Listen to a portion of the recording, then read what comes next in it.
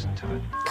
Chuck, you are not answering my calls. To torture me, I am sure, but please, for the love of God, do not tell anybody about us. Okay? Please? Please. And to Roman, who's only ever been completely kind to her. It isn't Roman Blair's lashing out at, it's you. She was so looking forward to spending time with you alone, and then you show up at our doorstep with your lover without a word of warning. How did you expect her to react? Well, I hoped that once we were together, it'll work out. I suppose that was pretty naive. Blair learned scheming from her mother and unrealistic dreaming from her father. She tries really hard to act all grown up. But don't you be fooled. She's still a little girl who needs her daddy. Yeah, come in. Our flight leaves in a few hours. I wanted to say goodbye.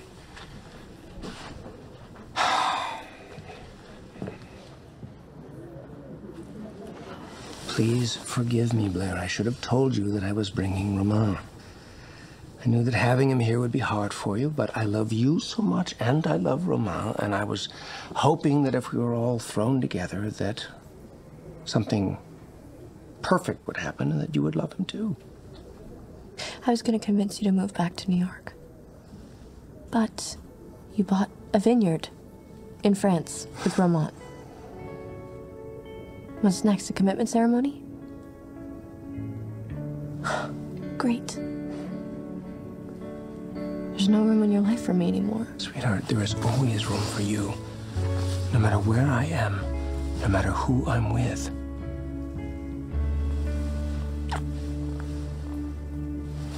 I am.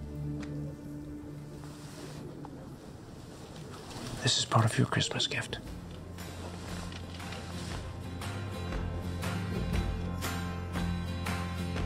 Your house in France. It's very nice, Daddy. I'm sure you and Roman will totally enjoy it. And so will you. Because this is your room.